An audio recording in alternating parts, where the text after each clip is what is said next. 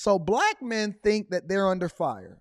Make sure y'all tap into the Patreon. Link is in the description, as well as pinned to the top of the chat. Also, y'all said that my pop leaning on the zesty side. I'm cool with y'all calling me anything but broke. Call me whatever you want to call me, but don't call me broke and tell your mama I said what up though.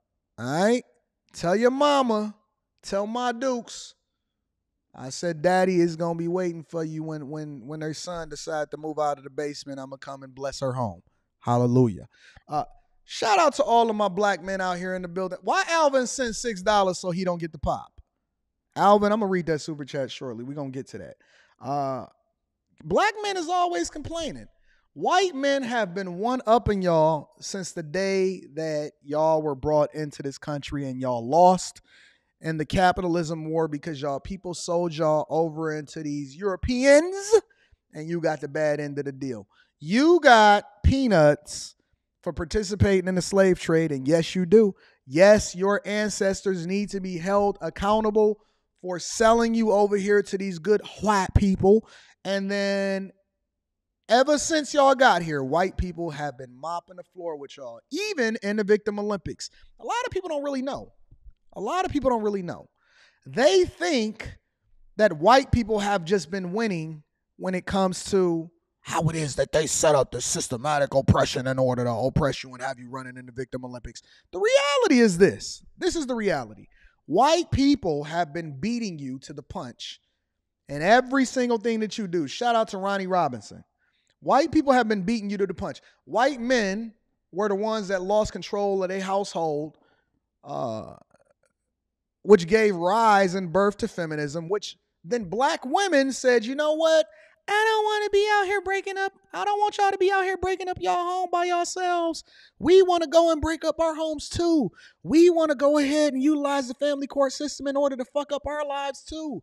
We want our kids running in the Victim Olympics. We don't want y'all white women to be by yourselves. We's loves y'all. So we's want to participate in the feminism movement also. And then white men was like, you know what? We're going to go our own way. So we're going to get red pilled and then we're going to go men going their own way, MGTOW movement, because we're also going to do it.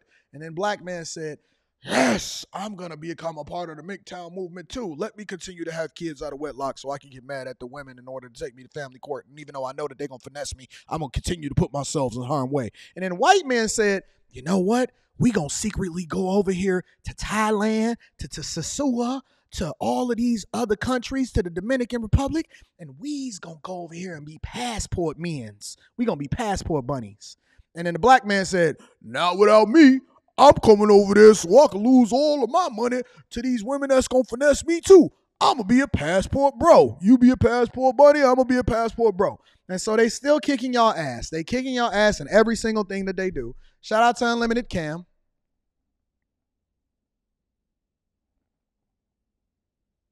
And not only are they kicking y'all ass on winning, but they kicking y'all ass on losing. White men have been getting finessed since the beginning of time. And that could never be any more true than the example that you see right here with Kevin Costner. Kevin Costner's wife, ex-wife, who he's going through a divorce with, is asking for $250,000 a month in child support. Oh, wait. Listen, I don't care if you're a billionaire. I don't care if you're Elon Musk himself. It is no way in the world that you're not going to tell me that it hurts to fork over $250,000 in child support. That ain't even got nothing to do with alimony. And he allegedly had a prenuptial agreement. Let me go ahead and bring in another YouTuber in order to explain it a little bit better. Make sure you guys hit a like for the YouTube algorithm, subscribe to the channel, and turn on your notifications. It is going to be a phenomenal show. And remember that if you disagree with me or you have a question, you will be able to come in and ask whatever it is that you want to ask. Off camera, on camera, it's going to be up to you. Let's go ahead and get into the show, ladies and gentlemen. Hello everyone, and welcome back to Country Cast. Ever since Kevin Costner's wife, Christine Baumgartner, filed for divorce from the star back on May 1st of this year, things appear to be heating up and becoming contentious throughout their divorce proceedings. And now with the most recent filing from Kevin Costner's wife, it shows that she is now asking for Kevin to pay a massive amount of money for monthly child support. Y'all see the banjos and the country music that's playing in the back? See, Scottie Pippen, I see y'all in the chat. I'm going to be reading Super Chat shortly. Scottie Pippen just had to give up more than half of whatever his pension and 401k was that came from the NBA. Kevin Costner's wife said, somebody said, Anton, what are you wearing today? This is called People Love Good Quality. Go to the website, People Love Good Quality, and then tell them that Anton, peoplelovegoodquality.com, I think that's the website. Tell them that Anton Daniels sent you. You can order this shirt. You can order any of my bucket hats. You can order this hat. You can order this hat right here. People love good quality. They send me great clothes. I get nothing from it. I am not asking anything from it. They just send me this awesome stuff, and then I give it to you guys. People Love Good Quality is the name of the clothes, and you are more than welcome to be able to get all of this great gear. And just tell them that Anton's saying you, and tell them, hey, make sure that you stay a bag chaser because Anton is out here promoting your products. You know what I'm saying? Because he loves to promote the products of the people that he loves. White women have been destroying black women too. You know how? Because they've been showing y'all how to finesse, and y'all still ain't caught the memo. Y'all getting pennies out of these dudes. These chicks is getting 250 bands, and they look regular as fuck. They flat boarded. They booties is flat. They don't even have no curves to them or anything like that. And all of these basic, see, y'all keep admiring the people that ain't even getting no money. You go out there, you get a BBL, you get some injection in your lips, you get these eyelashes, you get your eyebrows arched, you over there looking like a mannequin. You over there looking stupid, looking like you permanently got your eyes up, looking dumb as piss. And white women is over here just keeping it basic, keeping it cool, playing it nice. Yes, honey. No, honey. Getting a man to renegotiate what the prenuptial agreement is and getting $250,000 a month. Didn't even have to get a BBL to do it. Before we get to what Baumgartner's newest request is, if y'all remember, shortly after she initially filed for divorce from Kevin, we learned from court records that Kevin Costner and his wife had a prenuptial agreement in place. In the documents, according to People, Kevin agreed to pay $38,000 a month in child support in addition to 100% of certain child-related costs, including private school tuition. So he's agreed to, because this is the biggest finesse, and this is why I'm so hard on these women, and they keep saying, Anton, you need to be nicer to the women. He's agreed to pay $38,000 in child support. There's no child or no group of children that needs the equivalent of $400,000 in support. There's no group of children that need close to $400,000 in support. Not one. And you know what the real finesse is? Not only is he giving her $38,000 a month, already taxed, and he got to pay for private school tuition. Let's see what else he's agreed to do. Books, fees, and uniforms, and school trips, children's sports, camps, and other agreed upon extracurricular activities. So he's paying for everything. So the $38,000 a month is basically just giving it to you to do whatever it is that you want to do. That's what he already agreed to. With a prenuptial agreement. All right, listen, you know what? No big deal. I'm going to pay you 400 bands a year. I'm going to pay you $400,000 a year, man. That's almost $8 million throughout the lifetime of these children, man. But white women ain't fucking around with y'all. They said, nah, I want everything. I want your soul. As well as health insurance, unreimbursed medical expenses, and therapy costs for their children. In the prenup, Costner's wife, Christine, was also to vacate the property that they shared within 30 days of the divorce filing. However, in new filings, it has been alleged that she has yet to vacate. And they don't even care nothing about what the judge say. They don't care nothing about what the prenuptial agreement say. She said, take me to jail. Throw away the key. Lock me up. I dare you. I dare you to put one hand on me. I dare you to say somebody and go and call the police and tell me to vacate the premises. I dare you. I dare you. Not only do I dare you, now I'm going to ask for $250,000. Watch this. In addition to all of this, Costner has agreed to also help out with rental and moving costs for Bumgardner. The court docs also show that Costner has already paid Christine $1 million as stipulated by the premarital agreement. And as I mentioned, there is now a new request from Christine Bumgardner, where she is asking for a much larger payment surrounding child support than initially agreed upon by Costner. According to the new documents obtained by People, Bumgardner is now asking that Costner pays $248,000 a month in child support. Also cited in the filing, Costner's estranged wife alleges that $248,000 is still less than the amount needed to maintain the children in their accustomed lifestyle.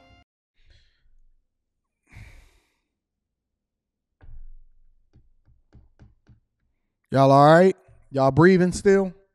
Did you catch your breath? Did you catch your breath?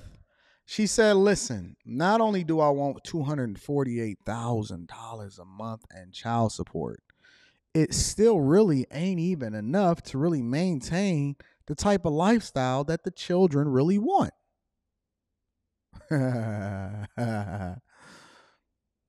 He shouldn't even have filed. I don't know who filed, whether he filed or she filed. I think that he was the one that filed. I can't be sure about that. I would have just stuck with her. Baby, you know what? I know we got a prenup, but I love you. The day that that youngest kid turned 18 years old, I would have been at the court immediately. But rich people, poor people, black people, white people, they all get finessed in the same way. All of them is getting fleeced. Men are getting fleeced to their core. What is that, $3 million a year? You telling me it take $3 million a year to be able to take care of a kid? Bumgardner is now also requesting that Kevin pays 100% of private school tuition, extracurricular activities such as sports and healthcare expenses for their children. So not only was the initial divorce filing a surprise for Kevin Costner, but it seems as though the proceedings themselves is also becoming quite the journey for the two. So, ladies and gentlemen of the jury, what I present to you today is that the fleece is in.